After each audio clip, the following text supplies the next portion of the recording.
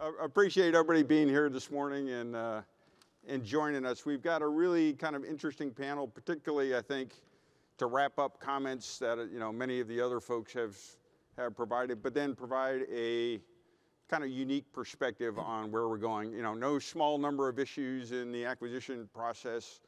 For those that haven't met me, I'm Hondo, former ASN RDA, now has been kicking around here. It's good to be back and see a number of you with us here. For the panel, we've got three pretty amazing panelists here. The first is Admiral Pullen. He is a Vice Commandant of the Coast Guard. So I think the 33rd Vice Commandant of the Coast Guard. For those who don't kind of know that role, you're kind of the COO for the service. You basically get all the jobs that the Commandant doesn't want to do. And you translate kind of broad intent into day-to-day actions. Interestingly enough, he is also the acquisition executive for the Coast Guard. Most folks don't know that. Got a very distinguished background, been an area commander, division commander, was the head of operations at Southcom. Interestingly, he was the incident commander at Deepwater Horizon oil spill. Has some more degrees than I can possibly list out here. And so please join me in welcoming Admiral Pullen to the panel. Thanks. Second on the list is Vice Admiral Spanky Morley. He is the deputy to the ASN RDA. So the most senior military acquisition officer in the Department of the Navy. He comes, again, in that role, besides advising the ASN RDA, his real key function is synchronizing requirements, resourcing, and acquisitions. So he, ahead with the head budgeter of the Navy and the head requirements officer for the Navy, they kind of keep everything synchronized and rolling and generating that capability. Spanky comes from, again, a very distinguished career. He's had a number of roles. He ran international programs. He was the F-18 program manager. He was the first pilot to land an F-18EF on a carrier. I think like 3,500 flight hours and 700 kind of things. So he hit his head a lot on the on the cockpit. A great acquisition officer. Been in the job for almost 3 years now. And so, again, a really broad perspective there. So please welcome Admiral Morley to us. And then last but certainly not least is Dr. Smith-Carroll. She is in OSD. She runs and is charge of the surface warfare program. So works directly for the Secretary of Defense in the Undersecretary of Defense for Acquisition Sustainment, providing expertise and oversight of all of these programs for OSD. She, again, an incredible background and career. She was the S&T advisor, if I remember when, for the head of requirements in the Navy, in the ASN RDA shop. She used to run all the unmanned and autonomous programs, has 30-something papers and a patent and a doctorate degree and super technical background. So please welcome her to the panel as well. I don't have a patent. So spoiler alert, we're not going to sit up here and yammer the whole time. We're going to leave a bunch of time for questions. So please feel free as we kind of get to that part of the agenda, come up to the mic, and I'll kind of ping back and forth, ask any questions, free fire zone here. If you've got a question to a particular panelist, let us know. If it's kind of a free-for-all, you want to throw it up here to chew on, then we'll kind of address it that way. I'm going to start here, letting each of the panelists have a few minutes for some opening comments. I'll throw in a couple of questions to start things out, and then, as I say, we'll leave a good amount of time here for Q&A for any of you that want to ask questions directly. So I'm going to turn it over now to the Vice Commandant, give a couple of opening thoughts as we kick this panel off. Well, thanks, Hondo, and thanks to the Navy League for just an incredible Sea Air Space symposium, and to all the sponsors, thank you for making this happen as well. I want to start by talking about the why. I don't think you can talk about acquisitions unless you take a little bit of a lesson from Simon Sinek and first define the why. The why for us in recapitalizing our Coast Guard is because the demand for the Coast Guard has never been higher. We feel like we're in the era of Coast Guards. And the demand for Coast Guard has never been higher because of a number of different things. One, the criticality of the marine transportation system, which contributes $5.4 trillion to national GDP. And you don't have to look any farther than the tragedy in Baltimore to understand the importance of the marine transportation system. The second is when you talk to partner nations, and I don't care if you're in the Gulf of Guinea or in the Indo-Pacific, when you talk to partner nations, or even in the Caribbean or South America, and you ask them what is their greatest national security concern, they will tell you that it's the effects of climate change, it's illegal, unregulated, unreported fishing, it's the challenges of maintaining their maritime borders and patrolling their own maritime sovereignty. It's about maritime governance. And those are Coast Guard missions. That's where we fit, I think, a unique role within the Joint Force. And so we have seen demand climb for the Coast Guard, and presence matters. Presence matters. I look at what we're doing in the Indo-Pacific with the Harriet Lane, and those of you who attended some of the Commandant's remarks, she referenced the fact that we've got the Harriet Lane, which is a Pacific support cutter that's doing really great work in reaching out to Oceania and the Pacific Island nations. Again, that just underscores that presence matters. I think about the work that we're doing in the CENTCOM AOR, our 6 fast response cutters that are working out of Bahrain. Again, providing a unique capability to the Joint Force to interdict conventional weapons and narcotics that are being trafficked in that part of the world. I think about our cutters and our crews that are down in the Caribbean Basin, interdicting migrants that are leaving from Cuba, Dominican Republic, or Haiti on craft that should never be at sea. This is a life-saving mission. Let me make no question about that. This is a life-saving mission, and we need to be present to save lives. And I think about the work that we're doing in the drug transit zones, whether it's in the Eastern Pacific or whether it's in the Caribbean with our cutters, trying to interdict narcotics before they can make it to the streets of our neighborhoods. So that's sort of the mission part of the why.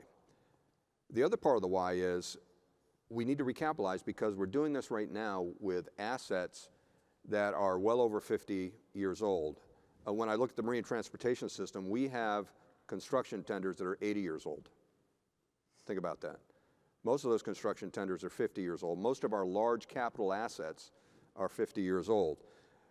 We talk a lot about the Polar Star and what the Polar Star has been doing in the breakout in Antarctica. Well, we haven't constructed a heavy icebreaker in the United States since the 1970s. We've only got 1 medium icebreaker as part of our inventory to work the North Pole. And I would tell you that the Arctic, to me, is the epicenter for global geostrategic competition. And we have to be present in those spaces. We've got H-65s that are flying that were designed in the 1980s. And the world has changed. The world has changed since we established those requirements, since we built those assets. And again, presence matters, and it's vital that we be able to project presence anytime, anywhere, because I think national strategic interests rely on our ability to exercise our authorities, to exercise our partnerships, to meet our partner nations where they're at. Another part of the why, so I've talked about the mission why, I've talked about sort of the asset why, but now there's a maintenance and a human aspect to the why.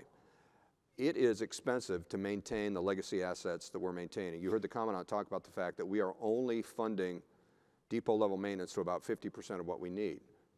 We need the newer assets. We need to leverage the technology. And we need to provide greater crew habitability to our crews. Many of these cutters that are operating were built in an analog Coast Guard. We've tried to modernize them with digital technology, but largely they are analog platforms in a digital age, in an age of digital complexity. So that's sort of the why. So now what are we doing about it? We are on our largest shipbuilding campaign since World War II, and I appreciate the administration's support, and I am so grateful to the congressional support that we have. We are looking to build new heavy icebreakers. We hope to build Arctic security cutters that will be a complement to those heavy icebreakers. We're engaged in constructing a new class of offshore patrol cutters. The first one, Argus, is in the water at Eastern Shipbuilding. We're going to build the second phase of that cutter at Austell. We're going to deliver our 11th national security cutter out of Huntington Ingalls in the not too distant future. And we're building waterways commerce cutters to replace those aging fleet, that aging fleet of construction tenders and inland river tenders. And at the same time, we're looking to recapitalize our aviation fleet. We want to accelerate into an all H-60 rotary wing fleet. We want to expand our program of record for C-130Js. And then we have to leverage unmanned systems. We're very much at the precipice of unmanned systems, but we know that that has to be part of our enduring fleet mix.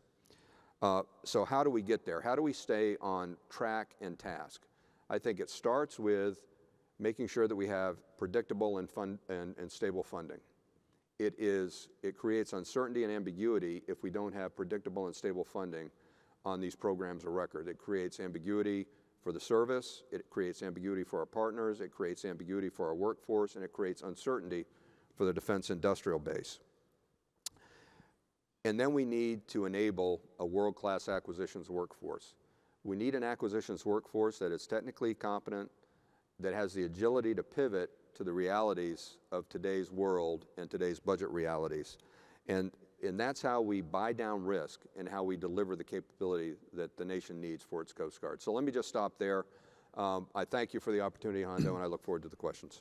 Thank you very much. Admiral Morley? Okay. All right. Well, as far as the Navy goes, I think we're pretty good with shipbuilding. That's all I got. Spoken like a true aviator. There you go. Yeah.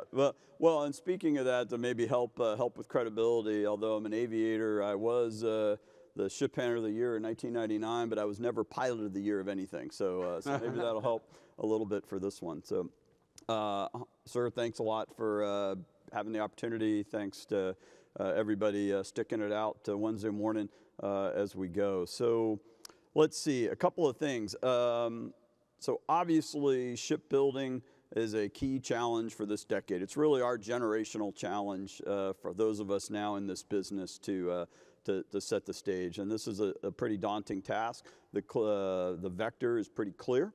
We're undergoing a generational submarine construction. We're undergoing a generational infrastructure effort going on. There's a huge geopolitical sense of urgency. And it's a challenging economic environment, which we can talk a little bit about where we go.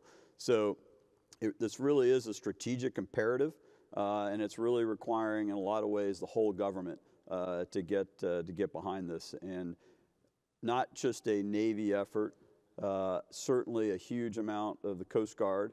Also, Merit is doing ship construction as well with their training ships, and as much as it pains me to say, the U.S. Army has also got a whole bunch of ships, so we'll call them boats, out there that also needs the industry there. So this is a collective demand signal, if you will, on the same workforce there. The vector's clear from a Navy standpoint. Many studies, no matter what number you want to point out, it's all about getting to get larger because of the nature of the threat and the geopolitical environment that we're facing.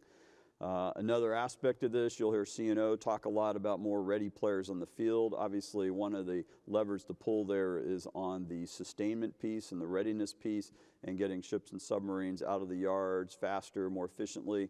And of course, that's a demand on the same workforce, the same dry docks, et cetera, as we do that.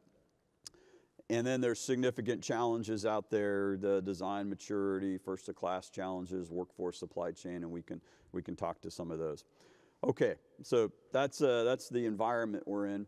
A comment on the defense industrial base expansion, which I think is always important for folks to reflect on. It's important to understand none of us here have really been a part of a defense industrial base expansion, if you think about it.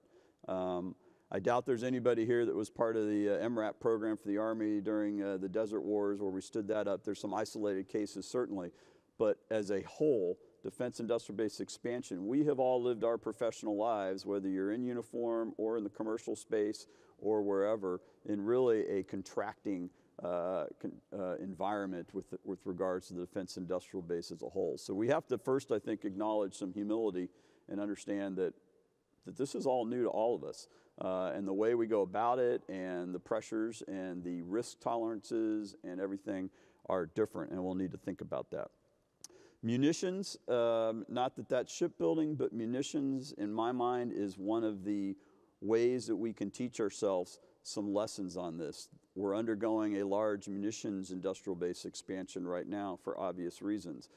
A munitions expansion is one that can be done in a number of years and is not as complex with as long lead times as perhaps the shipbuilding industry is.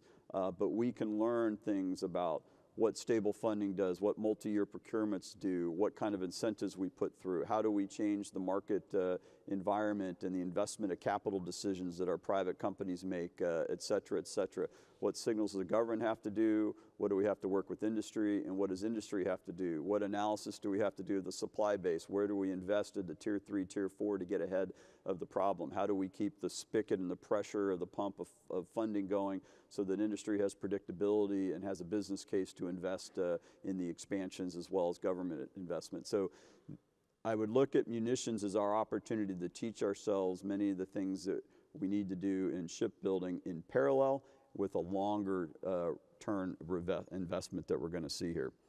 Submarine industrial base expansion, understand the magnitude of that, 5 times really what we're looking at. If you think in terms of gross tonnage is a fairly linear factor as to the demand it puts on a workforce and an industrial base from a material standpoint and a human capital standpoint. Virginia, call it a 1.0 metric.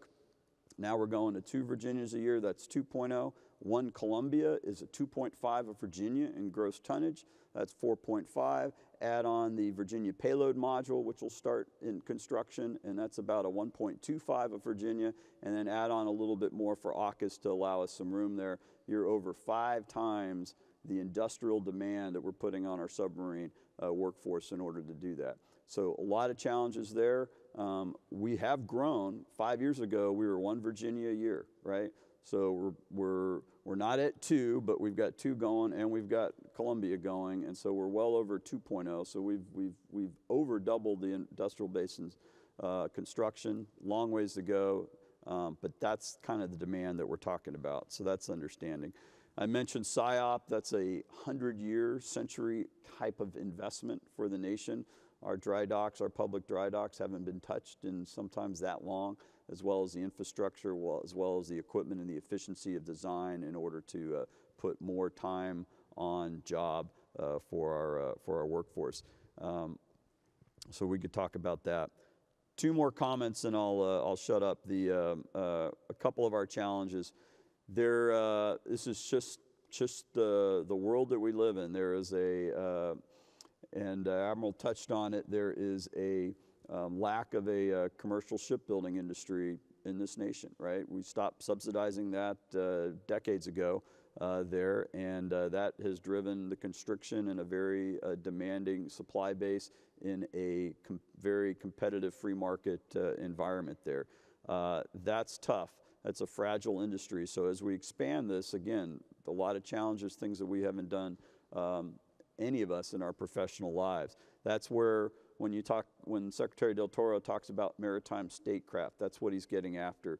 We've got to help develop this overall supply base, and every little bit matters, right? Every little bit of strength we get in a sub-supplier in the maritime world, every bit of offload work that we can do from the big prime yards into the middle of the country to take advantage of the great workforce that we have there is, and any commercial business that we can help derive for the country will take some of that load off and provide us a little bit of buffer and a parallel strengthening of that overall supply base, not only for the Navy, but the Coast Guard and the rest. So that's a big challenge.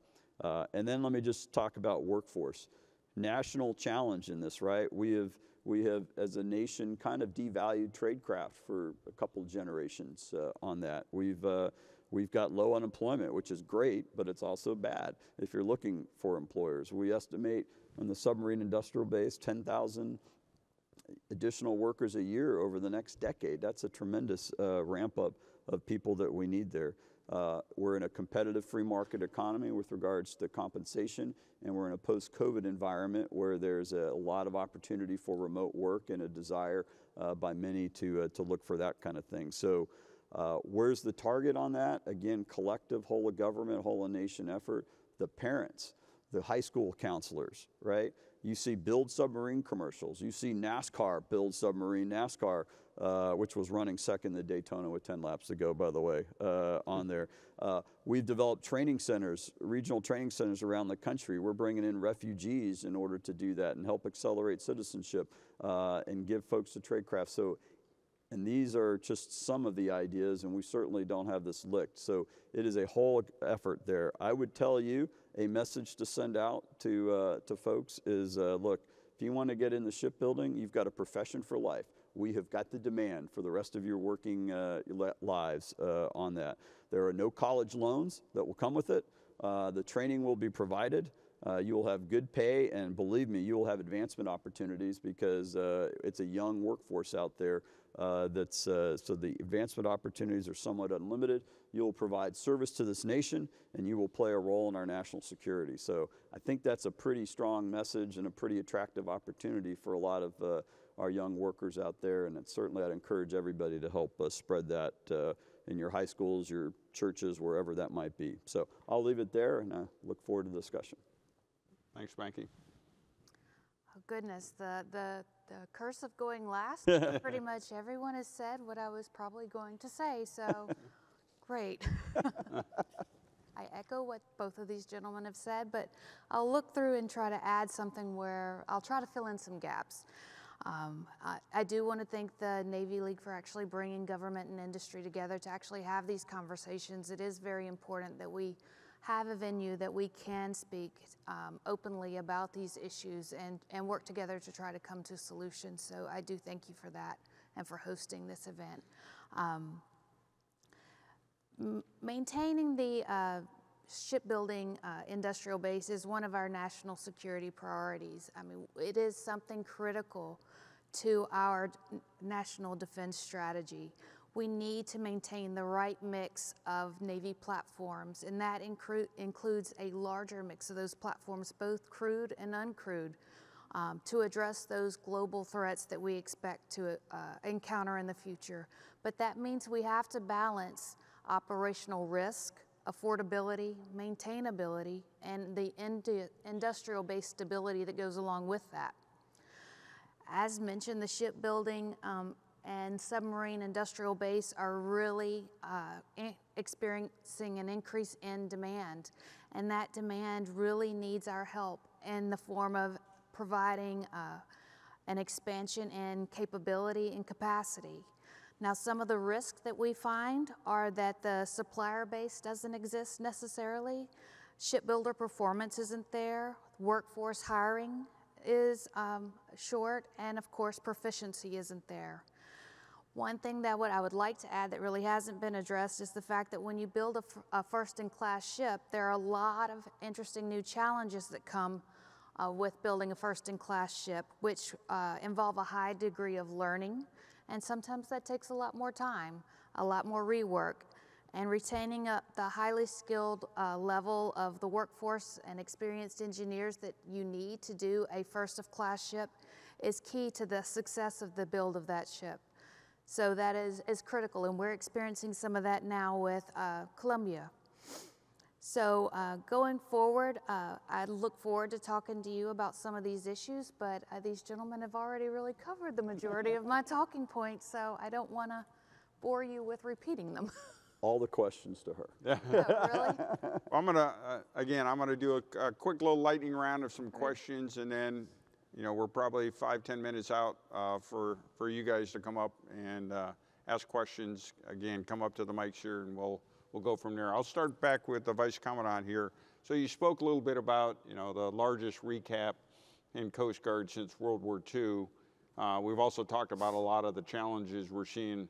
How are you seeing those programs progressing? Where are we making good progress? Where do we have opportunity, whether on the government side or industry, to do better to execute those programs?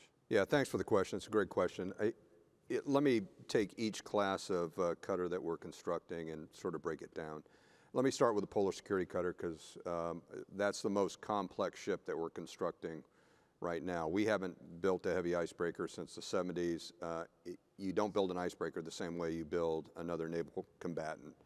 The frames have to be welded much more closely together. The steel is orders of magnitude thicker, so you got to figure out how to bend it, and then you got to figure out how to weld all that. You have to heat the steel to 200 degrees before you can weld it, and you can't always do that with a human arm. You have to perfect robotic welding and some other processes. Bollinger, Mississippi is building the Polar Security Cutter for us down in Pascagoula. I was just down in the shipyard. I'm really optimistic about where that acquisition is going. Has it been delayed? Yes. Are we frustrated by that? Yes, but I am very optimistic that we're going to be able to start cutting steel by the end of this year.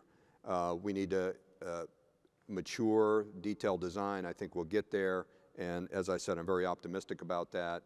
And I know they've got an incredible workforce down there and incredible leadership, so again, that fuels my optimism, and we continue to have great congressional support. And when we talk about the Polar Security Cutter, I think there's a natural tendency to say this is a Coast Guard cutter. Let me reframe that a little bit. This is a national asset. Mm-hmm. It may have a Coast Guard racing stripe on it, but it is a national asset. And we are working this with a joint program office with the Navy. Thank you for the Navy's support on the acquisition strategy and moving this forward. On the offshore patrol cutter, we've got the first one in the water. Again, some delays in that program. Shipbuilding's hard. Delays are expected. We want to try and get that first ship delivered as soon as possible. The first 4 are going to be built down at Eastern Shipbuilding in Panama City, and then the second phase of the contract, 5 through 15, will be built at Austal. I was just down at Austal as well, and I've seen how they've transitioned from aluminum to steel. Their steel production capability is pretty impressive, and the shipyard itself is very impressive, so I'm encouraged there. Waterways Commerce Cutter, we're really at the beginning stages of that. Contract's been issued to Burdon. They're going to start building the majority of that cutter down in Bayou Battery, Alabama. I'll be down there in a couple of weeks to visit them.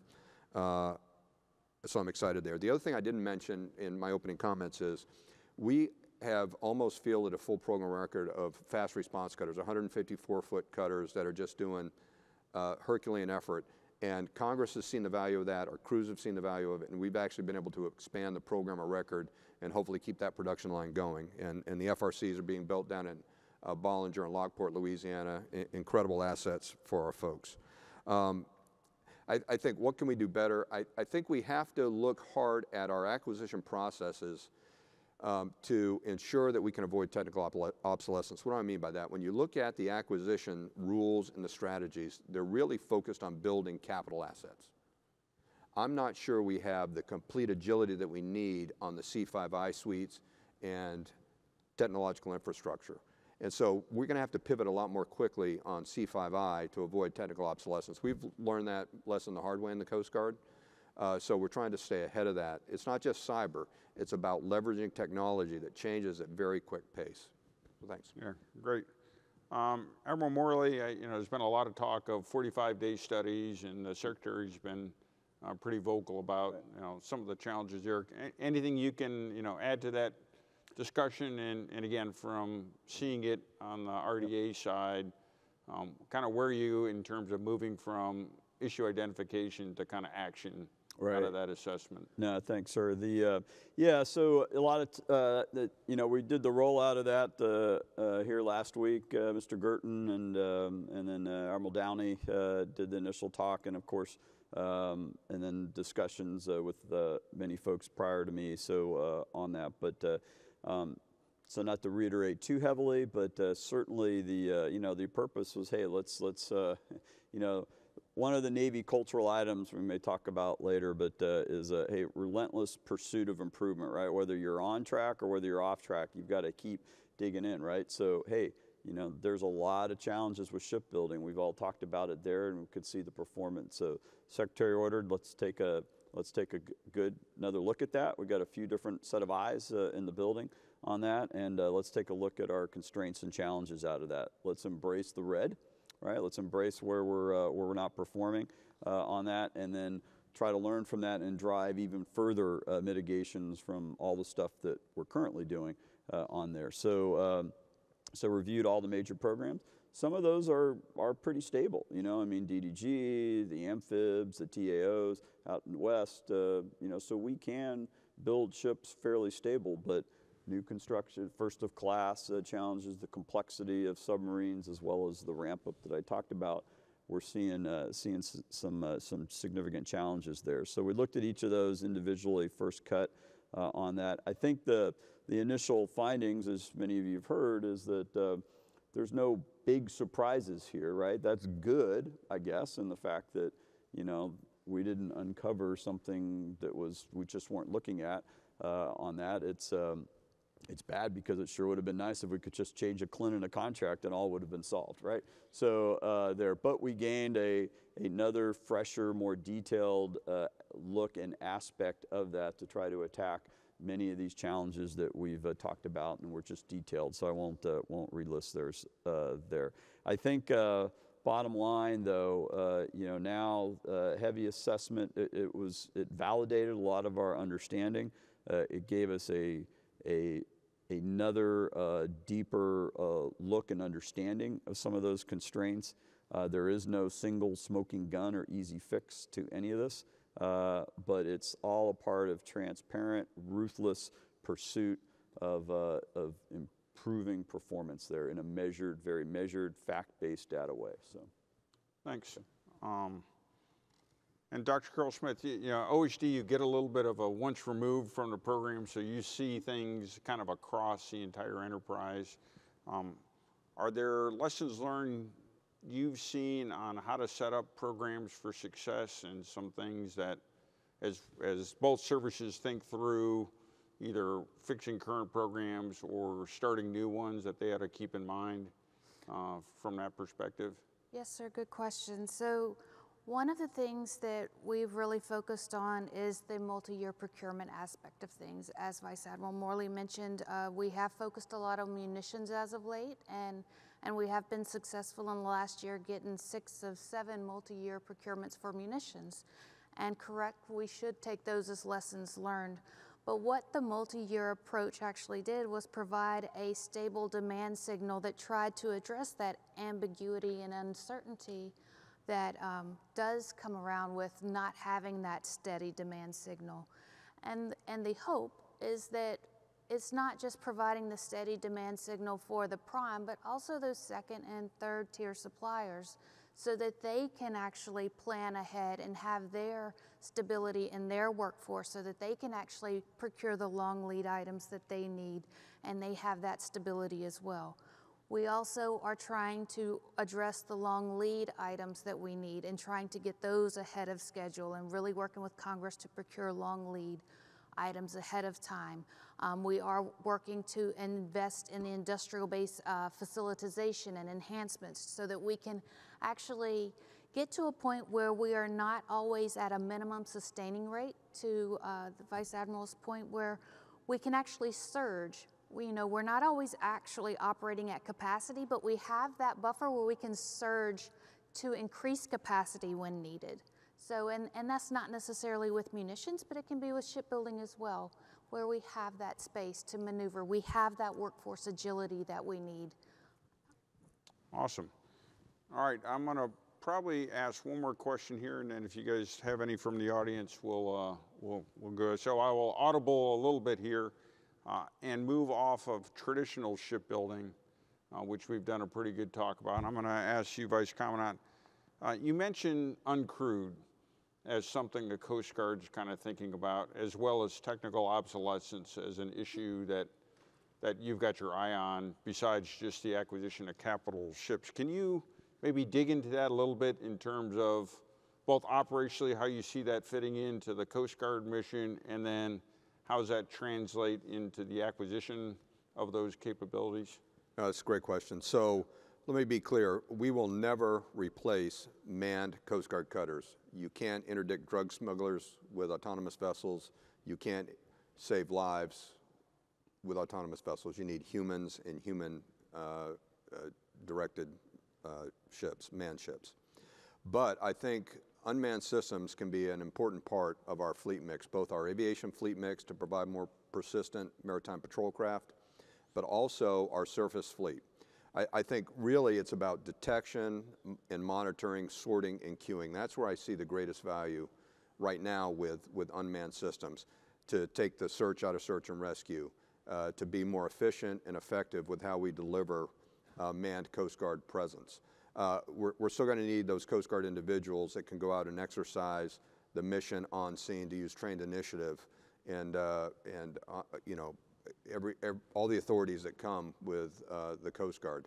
But I think we can do it in a smarter way with unmanned systems. It's going to take us a while to get there. We're now working with Sail Drone. We've got a number of Sail Drones deployed down in the Caribbean for detection and monitoring. We're working that in coordination with the U.S. Navy. I think there's a lot of possibilities there. We also have a joint program office with Customs and Border Protection to look at long-range unmanned aerial systems. I think we need to really think hard about where we want to be in the next several decades with unmanned systems. You know, we're going to need rotary wing aircraft to pull people out of the water. We're going to need the heavy lift capability that you really can't get with a UAS, but I think there's a really important capability that we have yet to fully leverage. All right. Can I add to that real quick? Yeah, go ahead, Spank. The other neat thing about this, so same points there. Obviously, it's capacity. It's more sensing. It floods the zones. In the Navy standpoint, it's potential kinetic operations. It certainly makes the adversary's problem a lot harder to deal with. It's expendable in some ways. It's lower risk to friendly human life in penetrating very extensive weapon engagement zones, et cetera. So it's a very fertile ground. It will be a hybrid fleet. We all understand that. There's a place for both, and we're still, I think, both kind of working through the overall CONOPS on that. But from a way of doing business side, it's really exciting because we're in an era right now where we see that there are some key operational challenges and problems and gaps that we have that can be solved somewhat or mitigated by some pretty relatively low capital expense equipment that's also fairly commercially competitive out there, right? So you're seeing DoD as a whole set up these kind of bridging organizations, most of which have 3-letter identifiers: RCO, DCO, UTF, you name it. But basically what they're doing is they're sitting there identifying some operational problems that need resolving today, looking at both commercial and government tech that's pretty darn mature on there, and then accountable to bring that over, the classic bridge the gap. But you can do that pretty quickly at relatively low cost, and so you can adjust somewhat inside a budget year in order to do that prototype field and then tie it into a longer program of record without sitting on your hands for 2-3 years. So it really is an exciting opportunity because that stuff solves some key problems to look at how do we do things differently. All right, and I'll keep going here. If somebody's got a question, come up to the mic and we'll fire away. Go ahead, sir. Great, thanks.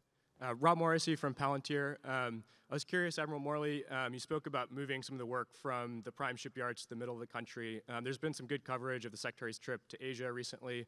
I'm wondering if you could speak to how the Navy's thinking about working with allies and partners, especially as we think about not just new builds, but also a conflict that might have the need to sustain platforms in theater.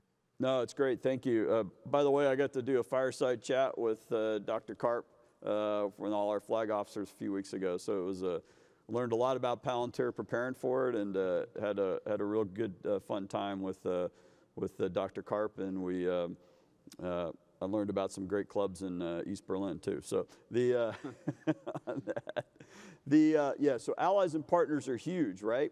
And and guess what? Whether you're on a playground or in the world's oceans or the Navy, pretty much history proves that those with the most friends tend to win. And it is the key strategic advantage that we all have here, not only the U.S., but our partners that are here running around sea, air, and space as well. So that is huge on that. Our navies combined, both combatants, logistics, sensors, shooters, basing, are all huge force multipliers if for deterrence or if we have to go otherwise from there. To the shipbuilding side, you see a lot more, hey, there's a lot we can learn, right? One of the culture things from the Navy is looking outside your own lifeline, seeing what world class is and trying to adopt those to your own efforts, right? So, when we stopped subsidizing, the world commercial market was replaced by Japan and Korea, fortunately for us, and then China out there. A lot to learn from Japan and Korea and their industries. They're outstanding. So there's the learning aspect of it as well. There's also the potential foreign investment in bringing some of that expertise here to help with that maritime statecraft, the Secretary Del Toro's, and help shore up a little bit of that industrial base. Austal's an example of that. Hugely successful in building half of our LCSs pretty darn efficiently, and then converting within the 2 years into a pretty major steel capability. So there are those opportunities. And then there's the overseas opportunities within the U.S. laws with regards to our ability to voyage repair or to potentially do some interim type work and repairs. So kind of looking at all that and as we should. Great, thank you. Sure. And Mr. Gertz, thank you very much for having the panel. It's a great discussion.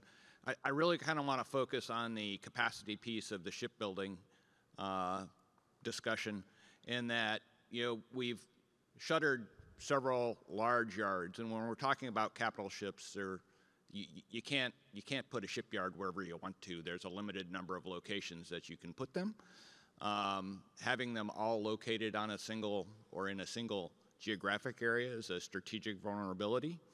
So and with the Jones Act, we really can't go too far outside the continental United States, but are there efforts afloat to really take an opportunity for those shipyards that were shuttered and use those areas to modernize? Now that would need to be a national initiative. Certainly a lot of the cities and states aren't going to support it. Want me to take that? So none of those issues are afloat because they would be land-based shipyards. But yeah, I'm sorry, I had to go there. Yes and no. I think the priority right now, and probably the more quicker response lever, if you will, for nearer term benefit, is outsourcing, strategic outsourcing of work.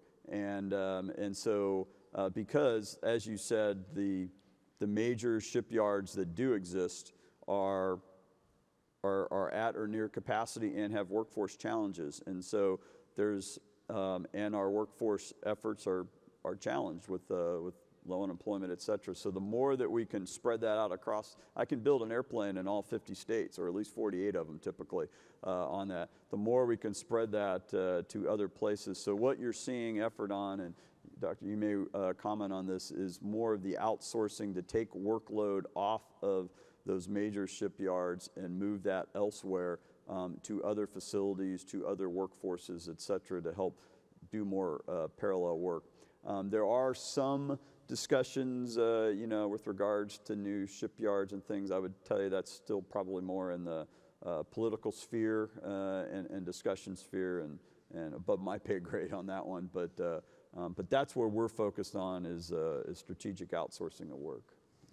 Yes, sir, that's what we've seen being the biggest benefit, is actually taking some of the modules or some of the components and actually pushing those to different organizations to actually build separately and then integrate later. So it is working.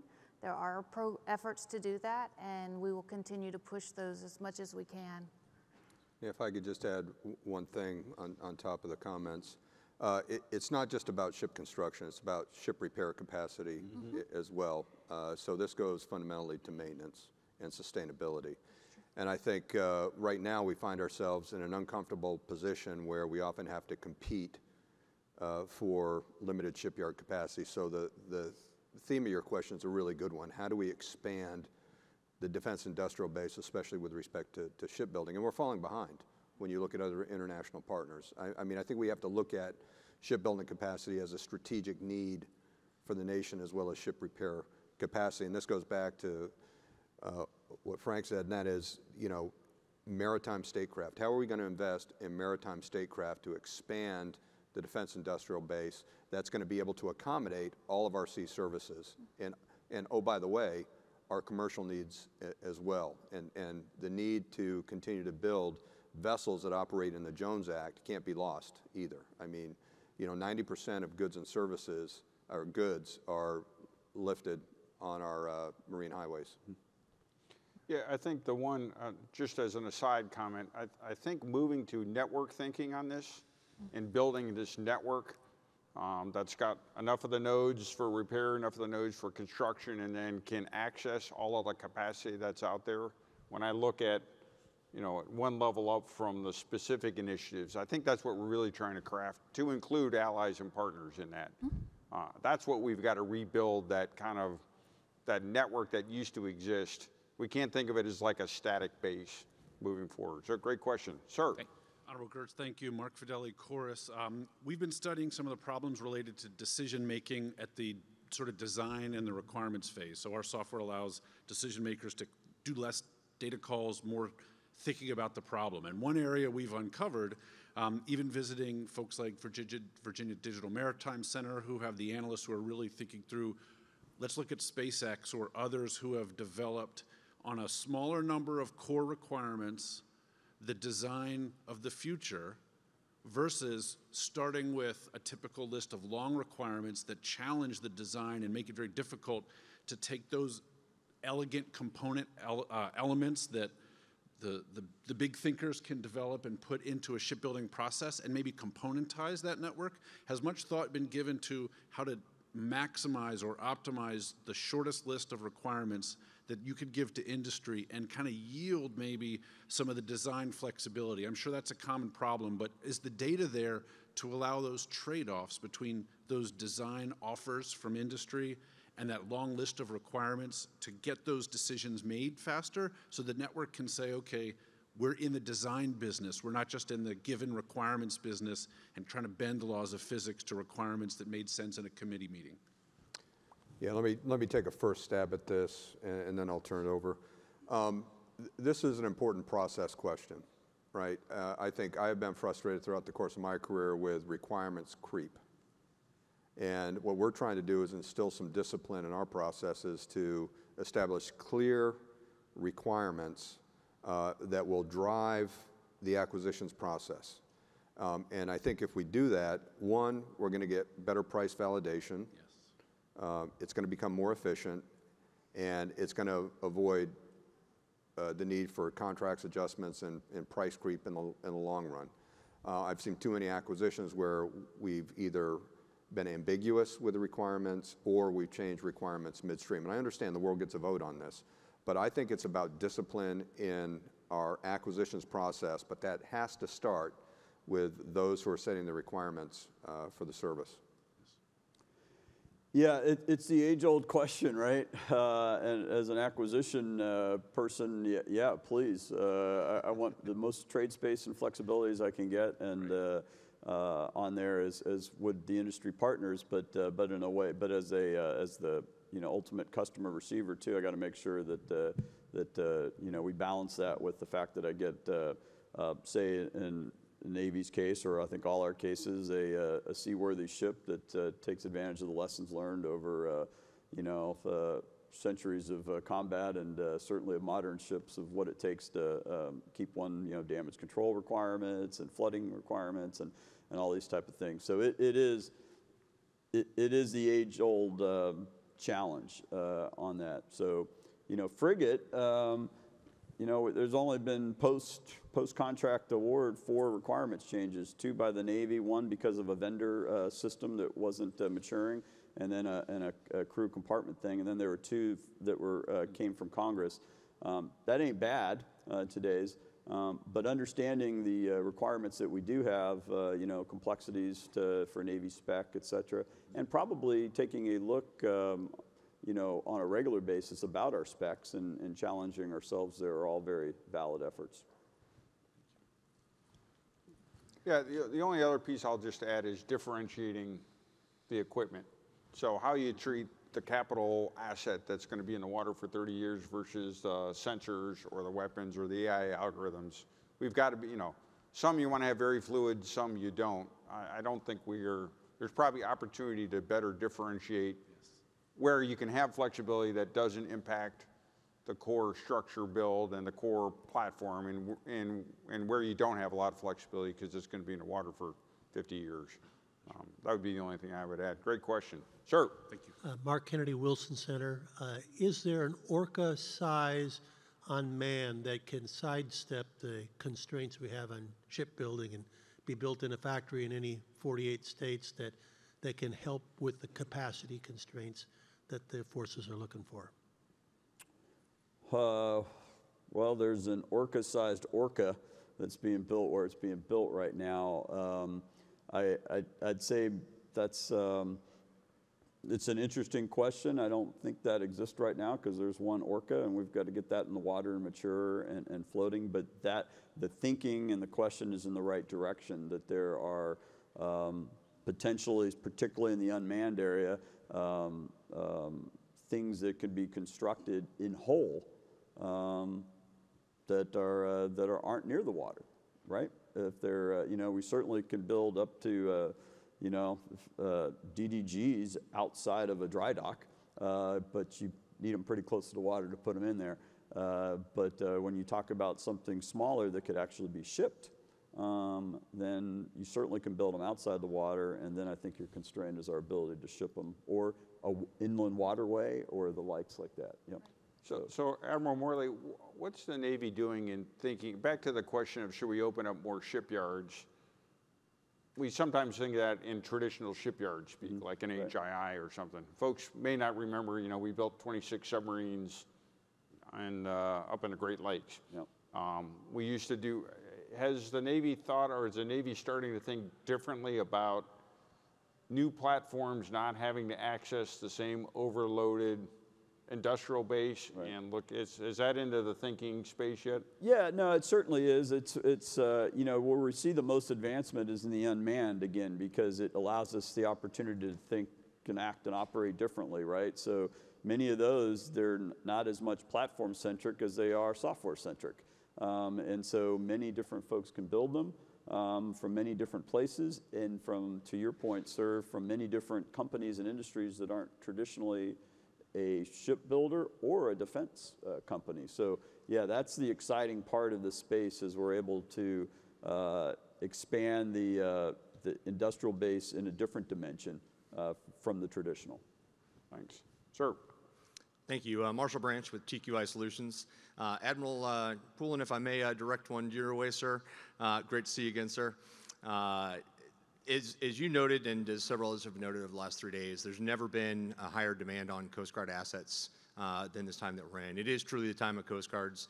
Most maritime nations identify their maritime services more aligned as our Coast Guard based upon their missions and their size. The 11 missions that we do are growing. The area that we're operating in increasing. We're doing this recapitalization, as you're talking about, replacing legacy assets that are 50 to 80 years old with much more modern and much more complex platforms. Our legacy assets had a demand rate and a readiness rate and a pace that was unique to the Coast Guard. As we get these more complex platforms online and we start to bring them in, are we going to look at maybe going to a optimized fleet readiness plan or response plan, like similar to the Navy, to keep up with the maintenance demands and requirements on those complex assets? Yeah, it's great to see you again, and thanks for the question. Sure. We're having a Leadership Council meeting in early May. Leadership Council is when we bring our 3 stars together with me and the Commandant to talk about strategic issues. The centerpiece of that discussion will be on how we sustain our Coast Guard fleet. Do we need to change our maintenance model? And you're right, it's much different than the way the Navy does it. Our cycle time for national security cutters is about 90 days, right? 90 days out, 90 days in, then you turn them. Our medium endurance cutter is 45 to 60 days, and then we turn them. I don't know that that's the right model for us, even in the wake of increasing demand. So we've got to think about a smarter, better way to maintain our new assets that are coming online. That new capabilities really important. I look at what our national security cutters are doing. If you have a force package of integrated newer assets, they are so much more productive than the legacy assets. And I think we've proven that, and the data shows that. But we have to make sure that we can put those on vector, on time, and on need. And so we're going to have those very difficult conversations about whether we need culturally change, whether this is a process change, or whether we just need to invest differently. And part of that will probably be operational design. Thanks. Thank you. Sir. Yeah, hi, Greg Jose with Tridanis. We're ship design engineers. But my question, it's interesting hearing the dialogue here because I think we all understand a lot of the challenges we face with workforce, with capacity, with budgets and innovation. I sometimes feel like we're all talking to each other, but there's this whole world outside of our industry. You know, at national level priority, national level discussion that all these conversations here don't seem to trickle into, at least to the point where there's meaningful investment or change or direction or support from the very top. I mean, I'm talking President, Congress, senior leaders, senior industry all around the country. What can we do as industry and as government to engage the entire nation in the priorities that we obviously, that are so obvious to us? Thank you. I'll start real quick. You know, if you approach these things, you try to take care of your own house, you try to explain the challenge, and then you try to influence above, right? So certainly in the Navy's case, the 45-day assessment not only is an internal effort to look at the problem again and understand more clear, it's also a way to be completely transparent on the challenges we have. The Secretary's, you know, maritime statecraft is exactly to your point. I'm going to try to do what I can. I'm going to try to encapsulate the challenge, and I'm going to try to influence at a more national level because of the critical strategic importance of this. So that's an effort in there. And then I would say, you know, hey, Congress is, I mean, there is a lot of money coming in for submarine industrial base expansion there, a lot of valuable, treasured taxpayer dollars in order to invest. So I think that message is getting out. And now we're going to have to put that, it's going to be our responsibility to put that to work and industries in a way that makes a deliverable outcome as we go. So point well taken, efforts underway, you know, we're somewhere in the middle. Go ahead. From the Secretary's perspective, we just released the National Defense Industrial Base Implementation Plan, and that really has a section on the industrial base for shipbuilding and how we're addressing that. In addition, we have stood up an organization called the Joint Production Acceleration Cell, which looks at specific choke points within a supply chain to try to address those, whether it be like an obsolescence issue, whether it be a long lead issue, things like that, that maybe we can invest resources into to try to speed those things up to kind of help industry pull things to the left, right, with regard to production. That's one of the things that the Undersecretary has really invested in and really looked at. But to the Admiral's point, the submarine industrial base has really been a big focus for Congress in the past couple years. But remember, those investments that we put in say 23, we won't realize those investments probably for another 2 to 3 years, as the money's just now really kind of hitting industry and kind of showing some of the development of where that money has actually been invested. So we may not see the results for 2 years, right? So it's coming, it's just, it will be slow. It won't be instantaneous, is what I'm saying. I think the last thing I would just add to that as we finish up here, I think there is some recognition, there are certainly some resources, but we have collectively have got to execute. And that we've got to be able to show that collectively between the public side and the private side, we can put those resources to bear to produce outcomes. I think if we can do that and show that those resources are making changes and those are reflected in outcomes, that will then accelerate more resources coming in. If we dump a bunch of resources and it doesn't look like we've collectively figured out how to put those to bear, then they'll start questioning, well, I understand the problem, but the way you want to solve it by dumping resources isn't going to get there. So if I've always got the problem anyway, I might as well put those resources somewhere else. So my ask for all of us, or where we've got to all dedicate ourselves, I think, to deliver on the capabilities that the Secretary of Defense needs, that the Department of the Navy needs, that the Coast Guard needs, is figure out how to break down those barriers, create that network, and then actually put these resources where they can really make an impact. I think if we collectively do that, that will build the momentum. You know, we're great transparency. We're not hiding that we've got challenges. We're not denying that we've got challenges. We're starting to get resources to get after it. Now we've actually got to go off and execute. And so my ask as an old has-been, who's fortunate to be back here with all of you, is figure out how to go execute better. Whether you're on the government side or on the industry side or on the academic side or on the congressional side or international partner side. If we can all kind of lean into this, then I do think we can deliver what the nation needs. Thanks again for all of your time. Thanks for listening to us. Thank you to the panelists. Very, very well done. Well done.